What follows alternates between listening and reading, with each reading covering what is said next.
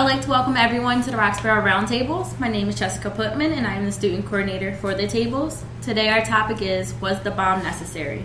And our host today will be Evan Lane. Thank you, Jessica. My name is Evan Lane. Today we're discussing what Jessica just told you. I'd like first to introduce my panel. Sitting to my right is Hillel Levinson. I want just everyone, we're going to go around, just give real brief who you are, if you're a student, what your major is, if you're a professor, what your specialty is. Hello? Hi, I'm Hillel Levinson. I'm a professor. I teach international law, which has evolved into international relations, and this is finished my second year as a professor here at Philadelphia University. My name is Tom Rubin. I'm a retired physician. Grew up during World War II. My father served in World War II. I served in Vietnam. Also grew up during the Korean War. I'm here as one of Professor Levinson's friends and an observer. There's no such thing as observers. I guarantee you'll be safe. Trust me, I'm not an observer.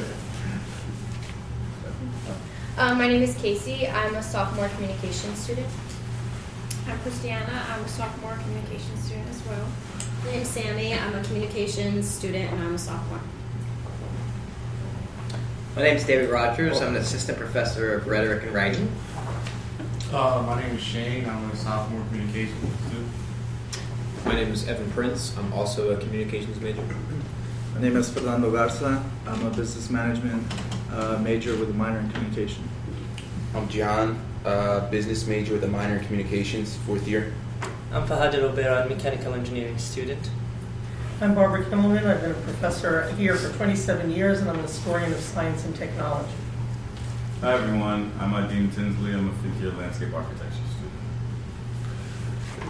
Back 50 years ago, Harry Truman made a speech after the first country ever to use an atomic weapon, which was then they had actually no idea what it would do. And this is what he said. Having found the bomb, we used it. We have used it against those who attacked us without warning at Pearl Harbor, against those who have starved and beaten and executed American prisoners of war, against those who have abandoned all pretense of obeying international laws of warfare. We have used it in order to shorten the agony of war, in order to save the lives of thousands and thousands of Americans.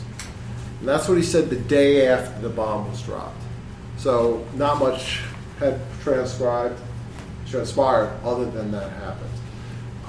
Shortly thereafter, when Japan did not surrender on August 5th, we dropped another bomb on Nagasaki.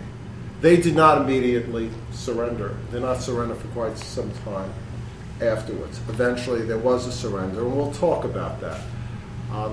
Several 100,000 people were either killed or seriously maimed as a result of both bombings. Many years thereafter, there were dramatic congenital injuries to children, leukemia in people who survived, skin cancer in people who survived. Many thousands more died in the years following related to the radiation that destroyed both cities. But I'd be interested, before we get into whether it was necessary or not, be interested in what you've learned in the past, what ideas that you've had about why the bomb was used, and what personal feelings, if any, you had. So I'll start at the end. Your name? This is Evan. I've heard in my previous schooling that there were 2 bombs dropped, and the purpose of those bombs were to end the war and have very few American casualties after that. This is Fernando. My education has taught me that the bombs were an act of violence, yes, but necessary violence. So I'm hoping to discuss that further. And just getting back to Evan, I should have remembered that name. What were your personal feelings? Because your classmate said it was a necessary thing. What did you believe before this discussion? I don't think it was entirely necessary. Too many people were killed. Too many innocent civilians were killed. This is John. Going off what he said, I think the people in power at the time, they had a really big decision, and it was a tough one. I think that they made the right decision, in a sense, because it did end the war, and you have to trust them, and they were elected officials. So everyone kind of looked to them, and they had to find a way to end it, because they couldn't just have so many casualties. Like, John, I appreciate your hope and idealism about our elected officials. I'm personally losing hope these days, but thank you for re-inspiring me to.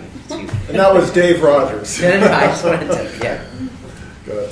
Fahad Rubiran, from what I have heard and read about the atomic bomb, I believe if the atomic bomb didn't drop, it would be the war is going to be longer than that.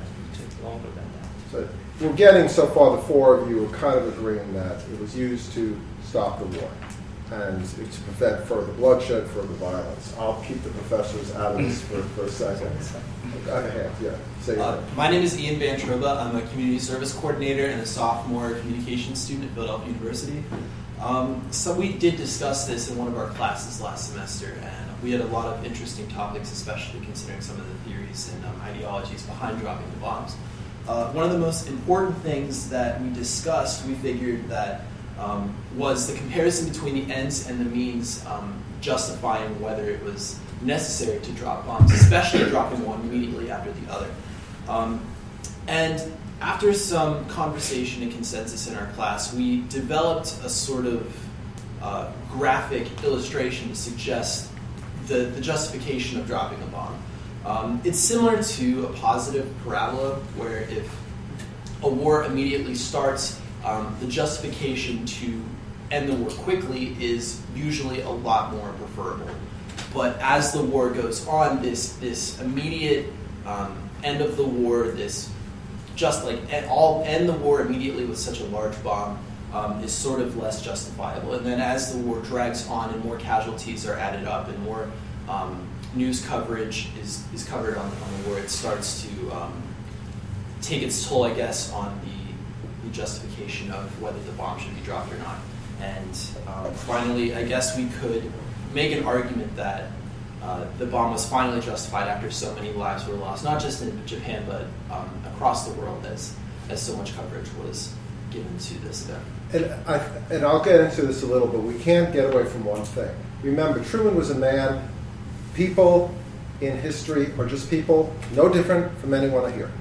They're not icons, they're not statues, they're not anything special. They're just human beings, just like you, like your mother, like your father, like your friends, whatever. Truman was a haberdasher. He was not even a lawyer. And he was in government, and he said something very interesting. We have used it against those, and he went onto the list of atrocities that the Japanese committed.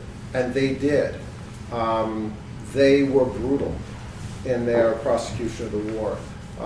Just looking at the rape of Nanking, if you guys don't know about that, tens of thousands of Chinese women were raped by Japanese soldiers. They had leagues, like baseball leagues, that they actually kept standings on how many rapes each regiment had of Chinese women.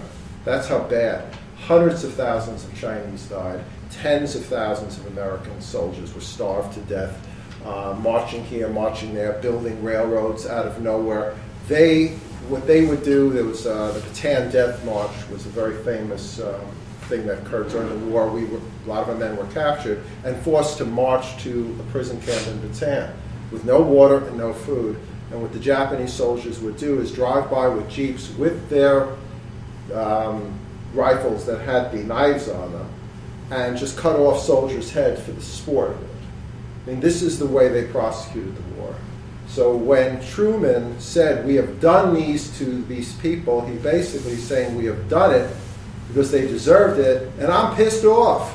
And the American public, getting back to your point, was pissed off. And what happened? How many soldiers died, and died brutally around the world. So he was angry. People do things out of anger, and that happens a lot. So I just wanted to have that floating out there because it relates to what you said. Your turn.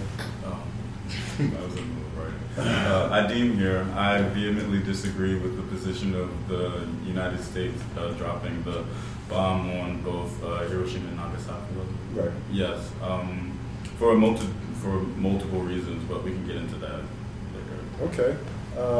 We'll skip the professors. You're just observing? I'm listening. Okay. I'm getting my ideas. Okay. Go ahead. This is Casey, and personally, I haven't learned about, I have learned about it recently, but I haven't given that much thought, but I do realize why we did drop the bombs. It's just, I can't really justify the aftermath for so many years, how many people suffered that weren't even, related to the war at all. It's hard for me to understand. Christiana here. I'm always one for the least violent approach. So learning about this when I was in high school, I even learned about this in middle school, but I was totally against the bombing. Not because they didn't deserve it, but because of the repercussions that were shown afterwards. This is Sammy. I agree with what everyone said. I think there were too many casualties for it to be considered necessary. This is Shane. As far as I understand it, it was either the war drags on how it was, and then American and Japanese soldiers would have had a lot more casualties than it would have went on for X amount of years. And then, so they decided to drop the bombs, but then on the other side of that, a lot of innocent people were killed and lives were affected for the rest of their lives because of repercussions of the bomb. So I'm not really sure. It's a tough decision to support or not support. What I'd like to do is throw a theory and then go to our professors and go back to you guys. What was put out there is, and this is the truth, the Japanese would not surrender. They would not surrender. They would not surrender in battle. They'd rather die in battle than surrender. The U.S. soldiers would surrender. That's our philosophy. Theirs is a different philosophy. To get them to surrender, what was put out there, what I was taught in school, was either we attacked Japan, the mainland, or we used the bomb. And if we attacked Japan, the mainland, the losses to American soldiers would be in the hundreds of thousands. And I don't think that is a very big exaggeration in light of how in Okinawa 50, 60,000 people died in that small island. Imagine if you attacked the mainland, the homeland, hundreds of thousands would have died. Millions of Japanese would have died, which is a lot less than died in the bombings. So the point that I was taught was that we had a choice of either attacking the homeland, the mainland, and losing so many of our own and killing a lot of Japanese. You could have lost 2 million people by the time this was done, or dropping the bomb and getting them to surrender. So Truman was faced with drop the bomb, a lot less people die, it's a lot easier, and no Americans die. So that, to me, simply, that looks like a simple solution. However, what I had learned since is that the Japanese were ready to surrender before we dropped the bomb, and that we did not take those entries of surrender. And as a result, we ignored it and used the bomb anyway. And the reason why this theory says we used the bomb is because A, we were pissed and they deserved it, and I gave you the words of Truman, and 2, the Soviets, who were hardly our friends at the time, needed to be shown we weren't going to put up with any nonsense. And if you don't get in line, which they weren't at that time, Moscow's next. So here's a good demonstration. Look at Hiroshima, look at Nagasaki, that's you, Moscow, next. And that's what happened.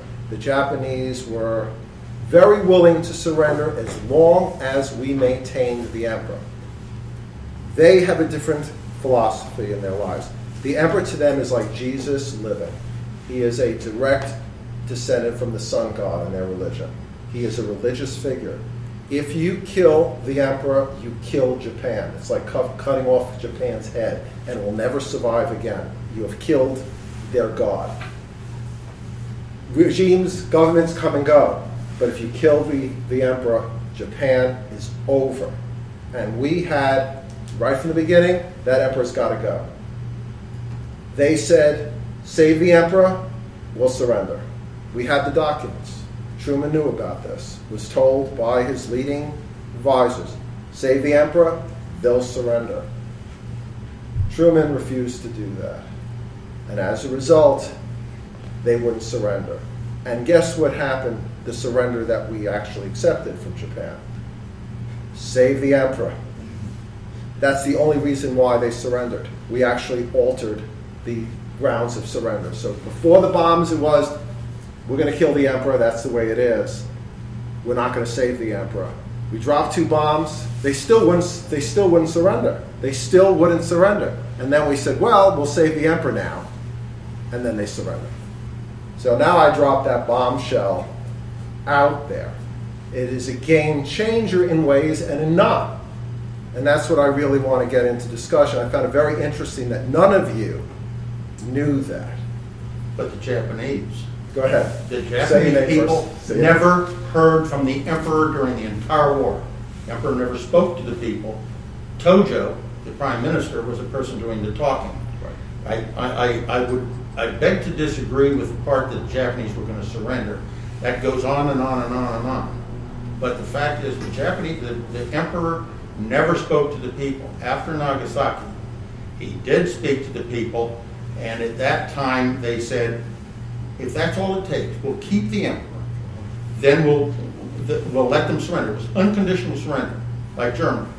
But they let them keep the emperor, which,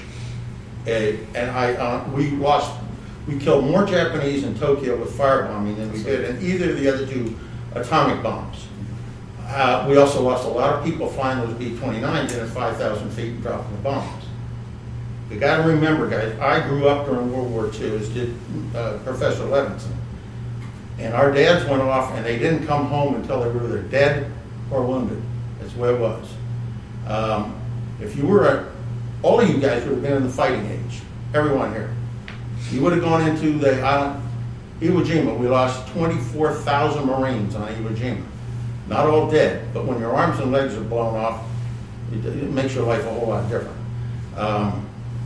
I'm talking, though, from someone who went through that kind of stuff. And you all would have been there. Trust me, you would have been fighting for your country, over in a terrible place you didn't want to go. And I think that Truman didn't know about the bomb until Roosevelt died. He knew nothing about it. He knew nothing about anything. He got 2 meetings with Roosevelt before Roosevelt died. Said the little man across the street. Joseph Stalin knew more about the atomic bomb that the United States had than Truman did when they had the conference, was Potsdam Conference? Potsdam. And so he knew more about it than Truman did. He's faced, suddenly, one day they walk in and they say, we have this Manhattan Project here and we've got a bomb that will take out an entire city. We think. Because Trinity, they hadn't fired the Trinity bomb yet. They didn't know if it was going to. Just to say, Trinity was the test. Test that was done on July 16th, yeah. A month before the bombs were dropped, and they had no idea the bomb would. They had no idea what it was. They didn't, and then they had to take that bomb to Tinian, and the story of that whole thing is incredible.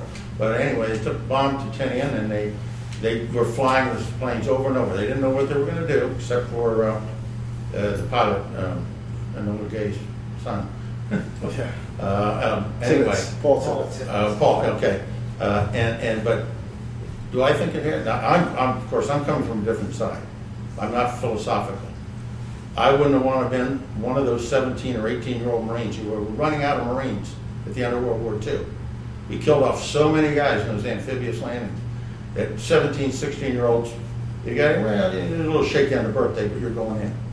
You guys have no idea how bad war is, really.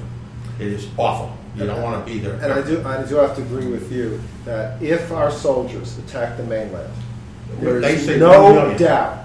There is no doubt it would have been the 100,000s plus.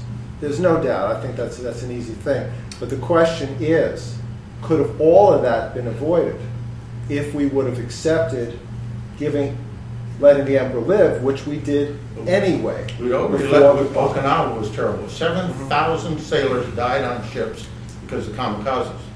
You think suicide people, you think about this, let's put it in modern perspective now in the Middle East. Suicide bombers you cannot fight them. They simply don't care. They're gonna get you. And the kamikazes killed 7,000 sailors in Okinawa Bay in a short period. Let me pick up, if I can, when Evan invited me to participate today, I was trying to figure out how best to put all this together in my mind in order to figure out what I was going to say. And what I tried to do was put myself in the seat of the President of the United States at that time, Harry Truman, and to try to, as lawyers try to do, or at least the symbol of lawyering is the scales balancing one side against the other. And I did a little homework in order to prepare myself for today. And what President Truman had in front of him when he was trying to make the decision was a number of issues. First of all, there was a plan in place to attack the mainland of Japan. It was called Operation Downfall. And there were dates set for that. October 1945, they were going to go in, and if I mispronounce the names of the Japanese areas, Kyushu. And then in March of 1946, there was going to be Honshu. Now, this all took place well before, the bombing took place well before that. I guess in reading through it, what jumped out at me the most was this. As Commander-in-Chief, if I know I can save lives of the people that I'm responsible for, and that's the armed forces of the United States, and I don't take advantage of that, I don't want to have to meet the mothers and fathers of those children who were killed in taking over Japan, with them knowing that I had the opportunity to end it before they had to go there and before they had to die, and I don't have an answer for them to be able to say to them, yes, I had the bomb, I could have ended it, your son didn't have to die on the shores of... But if I can interrupt, because I think we're agreeing. I don't think anyone disagrees that we should save American lives, but the issue is this. If we could have accepted Japan's surrender before that, why didn't? Let me finish. Okay. Because I think you're misstating what was offered at the time by Japan. First of all, there was no offer that ever came to the United States from Japan at that time, official offer from Japan on any kind of surrender. Germany had already surrendered. That war was over, and it was an unconditional surrender. What the United States was asking for was an unconditional surrender from Japan. Japan said, and it was well beyond just whether the emperor survived or not, they wanted to be able to surrender and keep everything, including their armies, intact. That's what they were offering. It was much more than just the issue of the emperor. Because if that was the issue, it was evident that the United States would have agreed to that because of the religious consequences of executing a religious leader, and that would agree to. But it was much more extensive what the Japanese had offered, and was totally unacceptable to Truman. So he had on these scales two things: the slaughter of American military, well in excess of 100,000. Some of the estimates were as much as 1 million would have been killed or maimed in going to and attacking Japan, or dropping these bombs. Now, the issue today, would we do this today? That's a separate issue, and it's very comfortable for us to sit here today and say, well, hindsight is wonderful. Look at all the damage we did.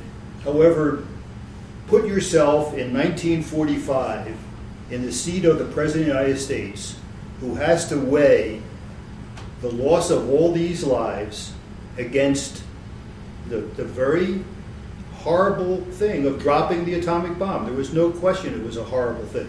Collateral damage was terrible.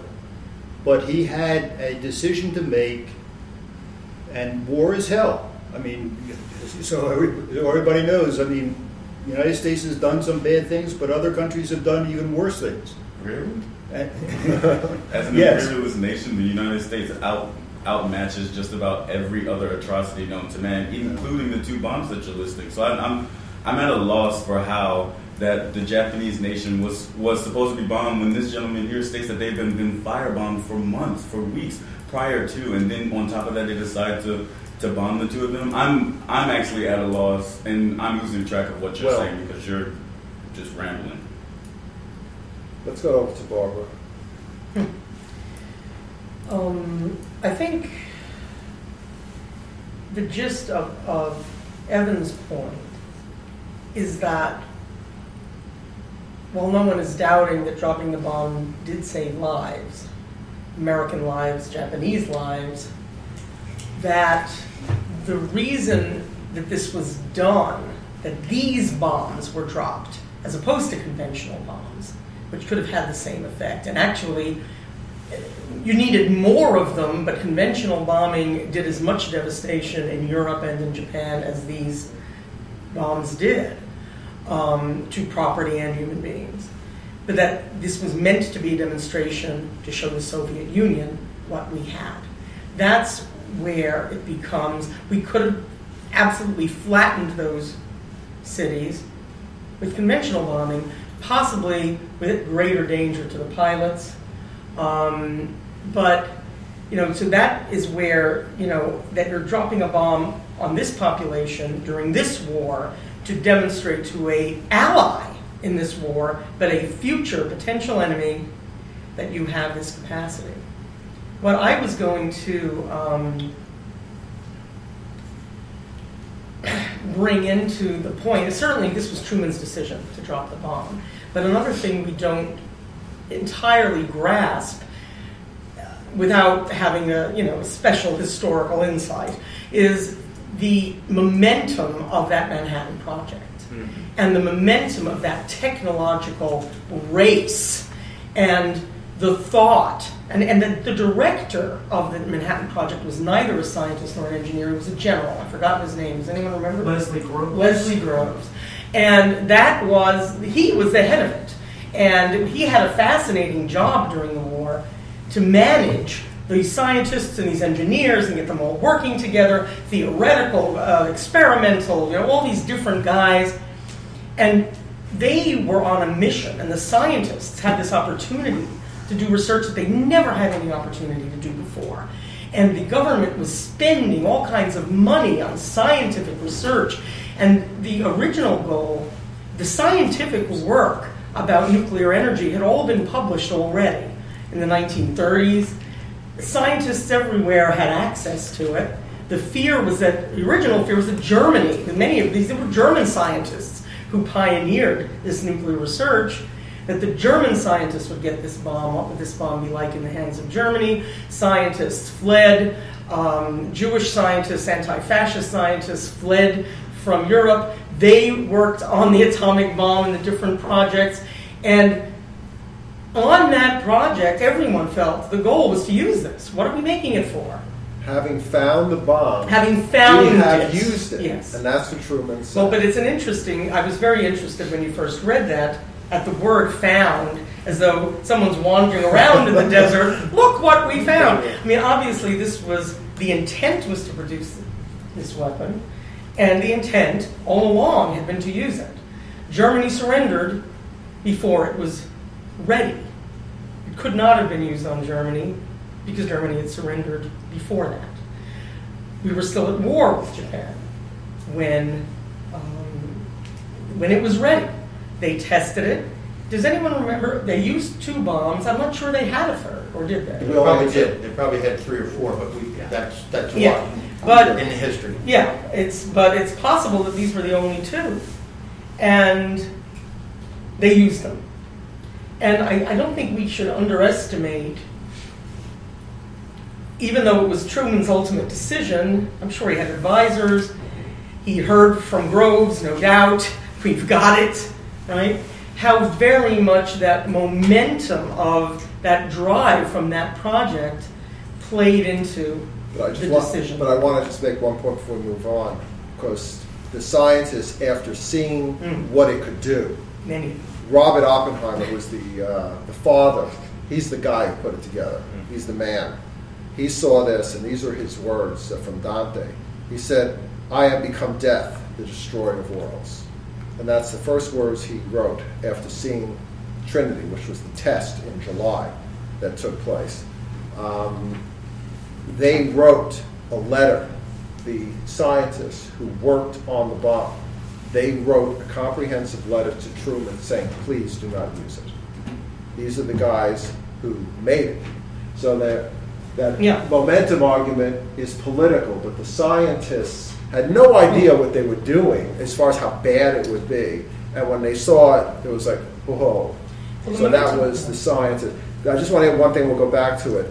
So you should know this. Potsdam was the big conference that was taking place in July, that Truman, our president, was meeting with Stalin, the Russian president, and Churchill, the English president. All the allies were getting together. He put together a proposal for Potsdam. And in that proposal was paragraph 12. And in paragraph 12, this is before Trinity. That means we didn't know it worked. Okay? And for all we knew, it wasn't going to work. We had no clue it was going to work. He wrote down that unconditional surrender, they altered the terms in paragraph 12, saying that we will keep the present monarchy, which is save the emperor. Trinity happens. He gets on the boat, Truman, along with his Secretary of State, and they head to Potsdam. Paragraph 12 has been altered again after Trinity, and the stuff about the monarchy was taken out. So there was a change. Before Trinity, the U.S. government policy was to alter unconditional surrender. This is written down to allow the emperor to live. That was purposely taken out after Trinity worked. And we have to understand that that was done for a reason. Let's welcome the students back in this conversation Go a ahead. little bit. No, I mean, it seems as though, so the question still remains. We have different perspectives of whether it should have been used or not. Knowing this variety of information, like, have your feelings about it changed? I mean, is it justified? I mean, there's a great documentary that actually we might watch in our class, The Fog of War, about Robert McNamara, and it actually mainly is about Vietnam, but it traces back to World War II and the use of the atomic bomb. So I'm just curious from what students think, since you've provided some like educational and historical context. And I think it's fair we can have different perspectives on this. So, John. All right, honestly, I feel like I don't know enough, and if I had all the statistics and if I had everything in front of me, I could make a better decision. But I kind of take back what I said before, because I wasn't educated enough to know all the facts of the war. I think that everyone, and some of the facts that you guys are saying, like, they kind of contradict. So I'd really just like to see everything for myself. well, I mean, let's put. Go ahead, Ian. Then we've done our job, because that's exactly what I want you to do. But go ahead, Dave. Well, let's put it in the context of our class too, right? So we're in a reading the visual, so it's about visual culture. Think about the ramifications of a bomb, like the hydrogen bomb, being exploded visually, what that symbolizes and suggests to the public. It's not just look at what we'll do to the Soviets. I think it's a worldwide, like, look at what America can do. We are badasses. We have. What about Korea? Yeah. I mean, that's as bad as anything. We won't fire the first bomb. I can't imagine this country firing the first bomb. Although Other people who have nuclear weapons. Oh well, the persistence of this is a different. It's not different, but it's not. I just think that as a text, right? So we have these competing narratives that existed at the time, and they continue to persist. And but Ian had his hand raised in the back. So. Oh, go ahead. One of the things I've noticed is that we've been discussing this very inductively. That we've been using a lot of data and information to suggest something, rather than to imply that something suggested could lead to data or something like that. We didn't know any of the ramifications of dropping the bomb. We were our understanding of atomic theory today is so vast and comprehensive compared to the time when we dropped the bomb. And one of the things that I considered when we discussed this in one of my classes recently was whether the U.S.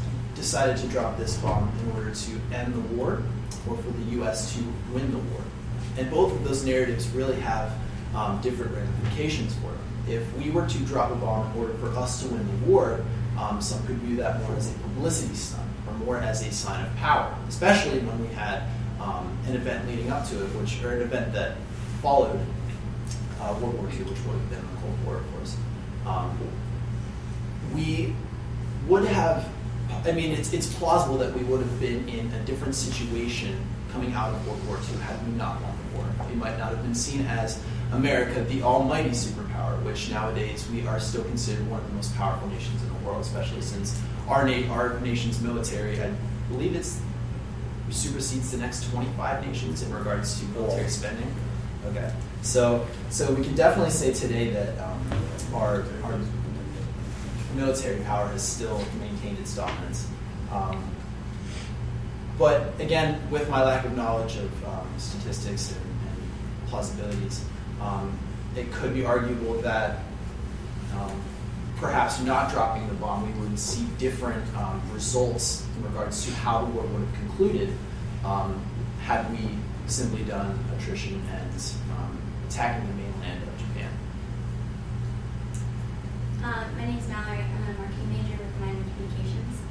I guess to kind of bring it back to what you said, the visual text of actually seeing the bomb go off. My personal opinion is I don't think that's anything to be proud of. I don't think that's, oh, look at America, we really did good. No, I feel like we killed millions of people, and even just the after effects of radiation towards children and mothers and families, I don't feel like it's anything to be, oh yeah, we're a superpower, look at what we did. I don't think that's anything to be proud of. I mean, war I just think is an incredibly negative thing, and either way, I feel like the outcome would have been negative, but I don't think it's anything to say, oh look what America can do, look what we can do, we've killed millions of people. Okay, so I actually was kind of going towards that when I was waiting to respond, because I'm more of a want to fight for those who can't really fight for themselves type of person, so I'm more leaning towards compassion. And truthfully, when I first learned about the atomic bombs, in I think grade school, I think it's when we first started learning about it, all the way up until high school, until I actually learned the truth about it, I was like, oh, okay, well, this is something we needed to do, okay. But then after I learned about the side effects, the after effects, the fact that we tested it a month before bombing, I was like, this is not something we should have done. If there was another way, we could have went about it. And then my thing is there was effects on the island, obviously. So within a month, I'm pretty sure they saw that something happened on the island. There was changes, things died, things of that nature. But they didn't even care if they even went back to look to see what happened after dropping it. I mean, you've never seen this in action. You don't even know what it does per se besides destroy stuff. So no, I don't want to interrupt you, but I have something to say in response to those two comments. Okay. Besides destroy things, but you don't know the side effects, the reaction, especially when you're working with something unknown to you that you didn't even decide to go back to the island, see what it did to the island, what was the ramifications, or even if you did, you didn't care about what did happen. So you dropped the bomb, and I think that was just horrible. I mean, there's so many there could have been another option anywhere, and I understand, because I come from a military family, so I understand, losing the lives, because my brother being in Iraq War scared me half to death every night. Seeing anything on the news, I'm like, oh my God, is my brother okay? But at the same time, it's we ruined these people's lives. We didn't just attack military people. We attacked families who had nothing to do with it. We attacked them for generations to come. It's not we attacked them once with bombs, and that was that. They built it back up. Okay. No, we attacked every family after that. And I don't know if there's still effects now, but if there is, we're still messing with them. They're never going to get past what we did to them. And it's horrible. another defendable theory about why the United States dropped the bomb has been presented by some historians of science. The fact is, although we didn't know what precisely the bomb would do, we knew that a tremendous amount of radiation was going to be released.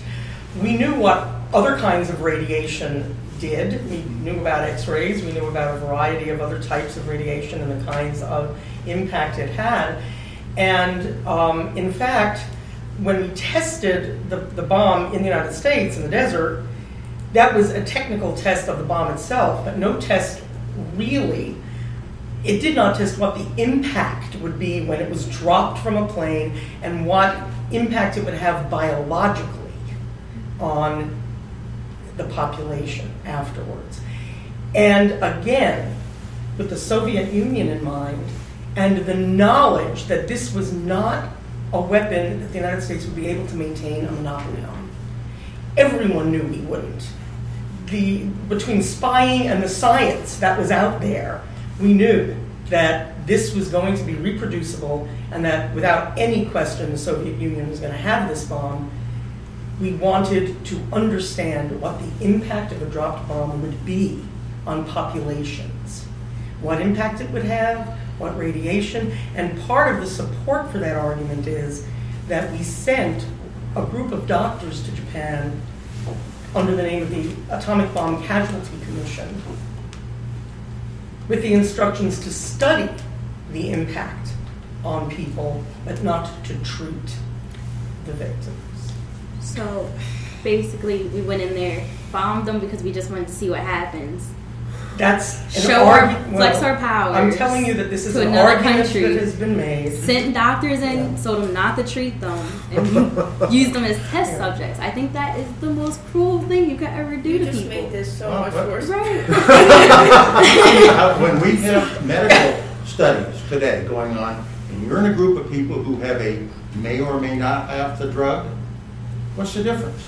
But you sign up for these studies. You know what you're getting yourself involved in. We've been through policies and everything to we have rules and regulations now that keeps people from being harmed during these different test subjects. I mean, this was just something we just did. I feel like we had no morality when we did something like this. You know what? Personally. Wait, I just want to add one thing that we're missing a point here. That I think we have to know before we make moral judgments. The Soviet Union at the end of the war, they were our ally up until May or April of that year when the war ended with Germany. We quickly became enemies. Very quickly became enemies. Stalin was insane. He was in charge of Russia. I don't think any of us could disagree with that. He had killed 20 million of his own people. Never mind how many lost in the war. He killed anyone who was in his way. He is one of the worst genocidal maniacs that exist in our history. And I don't know why that's not taught more. He killed more than Hitler. Does that make an impression? Okay? Stalin was crazy. Stalin also made it very clear at the beginning of the war that he wanted to wait it out where everybody's weak and everyone beats each other up. And when everyone is weakened, he's going to move in, and the word he used was Sovietize. And he was going to Sovietize England, France, and all of our Western Europe allies. That was his goal. And to the end of the war, his actions proved that that is indeed what he wanted to do, and was doing that. He took over Poland. I don't want to get into that story, but what he did there was outrageous. So it wasn't all words. He actually was deeds. He made it very clear to us that he intended to take over Europe. The United States, there was no left army of any strength. France was restarting. They had no army. England was decimated. Germany, of course. There was nothing there. The only powerful army in Europe was the Soviets, and they were very powerful, and they lived there. Yeah, we were powerful, but our men came home, and we couldn't maintain the cost psychologically and economically of having millions of men over there to fight the Soviets. So people say this, and I want you to consider that had we not dropped the bomb, on, as Truman said, on the people who deserved it being dropped on them, we would have been involved in World War III with the Soviets. And dropping the bomb stopped World War III. And yes, we had a Cold War thing, as you brought out, one of you brought out, but that didn't end up with millions of lives lost, which a third world war would have. So there are historians who say, yes, we could have avoided dropping the bomb by accepting surrender, which we eventually accepted anyway, the same one, from Japan, but that wasn't the point. The point was not to get Japan to surrender, that was point one. Point two, bigger point, was to stop the Soviets from doing what they were doing and end World War III before it began. So if I throw that out, I just want to be absolutely fair to Truman and what was going on at the time. So yeah, you had something to say. This is Shane, and this is just more of a question to like people that know more. Did Patton want to go right into Russia? Like, do you think that was intimidating and a threat enough to the Russians? Well, Patton was back in America by that time because the war was over in Europe. He wanted to at the end when the Germans surrender, when the Soviets and when these armies met face to face in Germany, he was inclined to go after them and push them back. I think we're losing sight of in order to really fully comprehend what this is all about, we have to again understand what is in front of President Truman at the time that he made the decision. That first of all, we had been at war since 1938, I guess, or when we 39. We were at war for 5 years, 6 years by that time. 41 from Pearl Harbor. Well, okay. Some people are in 30s. And I'm thankful that I've never had to make the decision of sending people to their death in order to defend the United States. But there are people who have had to do that. There are generals in the Army, there are military people that do that on a regular basis. War is a horrible, horrible thing on both sides. Sure, the damage that was done as a result of the dropping the two bombs is horrendous. I agree. I mean, I'm not saying that I'm ignorant of the side effects that it had, but the benefit that it had was that on one side, President Truman says, I'm going to lose somewhere between 250 to 1 million American soldiers if I have to invade the mainland, and I can save those lives if I drop the bomb, no matter how horrendous that might be. And we really didn't know the full side effects of it, even though there was some sense of that. And there's no question that it was a psychological effect on Japan and Russia by dropping those bombs. All of a sudden, that put a whole different perspective on what the future of relationships among the countries is going to be. You know, I'm not going to sit here and say it was fine that these people had to die. But don't forget, both Hiroshima and Nagasaki were military bases. Both, it wasn't, you know, you get the picture, it was just all innocent civilians. There were two major military bases. There were also major military factories on both of those islands. So it was not just. Sometimes I get the picture from some of the comments that this is some ideal situation where there was only civilians. They were military targets, and it saved American lives. And if a president ever has to be put in a position like that, again, I'm hoping they make the same decision, that they're going to save the American lives the best way they possibly can. I think with limited time, what I'd like to do is just go around with students again, because you've been given new information, different information. You gave an opinion at the beginning, and I'm just interested in what you've heard, whether you've changed your opinion or that you want to find out more on how it's affected you. So we'll start again with you, Evan. I just have a question before I begin. What's the percentage of military personnel to civilians? On the islands? On the islands, yes. You can't say that. I don't. You know why? Because civilians also are making bullets, bombs, cannons, rifles, everything. I think So there were civilians are part of the war. Go ahead. You know. I believe there are like 20,000 people in the army in Hiroshima, I believe. Like 20,000. And these were not, there were military bases in them, but these were cities, functioning cities, and manufacturing all kinds of things, whether bullets or pie, you know, the manufacturing cities. So going back to you. It's hard. I could never be in that position to say whether we should drop a bomb or we shouldn't have, but knowing what we did know about the bombs before we dropped it, the tests on Trinity, if we were offered a surrender by Japan before we did drop the bombs, why not wait to use it on Moscow if something did become of that? That's where I'm at. This is Fernando. This session was informative to me personally more than anything. On one side, yes, you can justify the dropping of the bombs because you may have saved American lives, but the opinions expressed that on the contrary side of this, the maybe flexing of the technology or forces that we had at the time to prevent future wars or something is maybe more of a political aspect of all this. And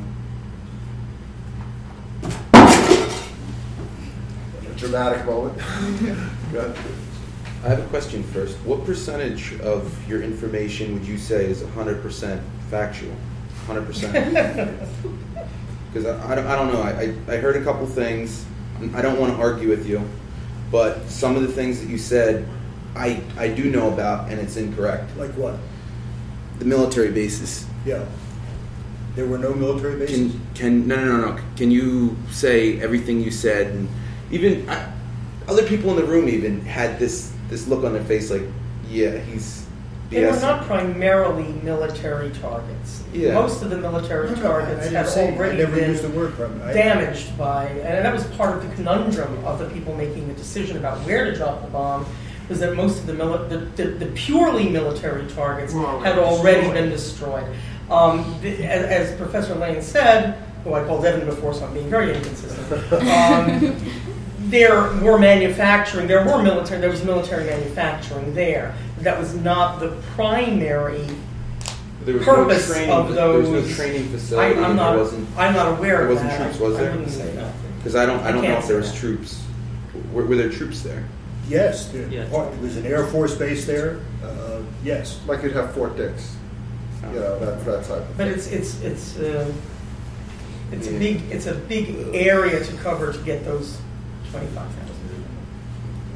Yeah, I would search in the future about more opinions about what would have happened if Japanese offered the conditional surrender after the first bomb, not after the second bomb.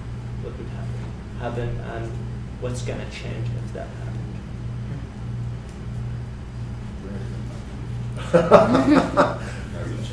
Good. My position necessarily hasn't changed that much. Like, I understand totally why we dropped the bombs, because I think in some ways it was beneficial, because who knows like how long it could have gone on. But also I'm not a big fan, obviously, of the repercussions of dropping the bombs, especially like with the effects of the people and everything on the islands. So. This is Christiana. My stance is still essentially the same. I do like what the professor said about putting, being in the shoes of the president at the time. If I was president, who knows what would be going on right now. But that being said, what you said about them coming in and not giving any help to any civilians, but just taking down notes and whatnot, makes the whole situation a little more serious to me about what their real intentions were with the visual and more like a power aspect. I have a question also. How much did it cost for them to create it? Do you know? It's more than $2 billion. It was an enormous project. Yeah. By the time Truman inherited the program, it was more than $2 billion. In those days, Mike. That's a lot. They had to maintain numerous types of experimental sites because people didn't know which would be the fastest way to create their uranium. So there were multiple sites, multiple research projects in a way that any non-governmental project would never have done, because so they needed to throw a lot of money at this to make it happen. I'm at a crossroads. I learned a lot more than I knew before, so I'm really not sure my stance is. Dave, any final comments for your class? Not about this topic necessarily, but I think just to sort of summarize some of the things that relate to our class. I mean, I think what's exciting about this discussion is it shows us how the complexities of issues and that examining as many perspectives and finding as much information and why research matters and why knowing as much as you can matters. But for UConn folks too, like how things are framed, how stories are told, has real material power. It's not just symbolic. It actually is material. It manifests in material ways and has economic, political, social, cultural consequences. So I think we should continue this conversation. I mean, it's an important one. I don't think we've arrived at, which we weren't, but I think what's exciting is that it opens up all these new questions. It's important to remind ourselves too how powerful emotion works and how feelings aren't something divorced from reason. Like they work in concert with each other and shape our ideas and decisions, and that we need to interrogate and examine them and think through them rather than responding, reacting. I'd like to end it because we're at a time, and the best thing is to always end when it's interesting as opposed to wait until it's not. I think the best thing I'm hearing from all of you is that you're interested in learning more, and that's the important thing. This is an extremely important topic, and if you walk out of here going, I want to go and do some research, I want to look into what Professor Levinson said, what I said, what Professor Kimmelman, Roger said, and explore beyond it and reach your own opinions or even add to it, then that is the point of all of this, and I'm very excited by that. So thank you all for coming. Lots of fun. I really enjoyed it. Can I just ask one last question?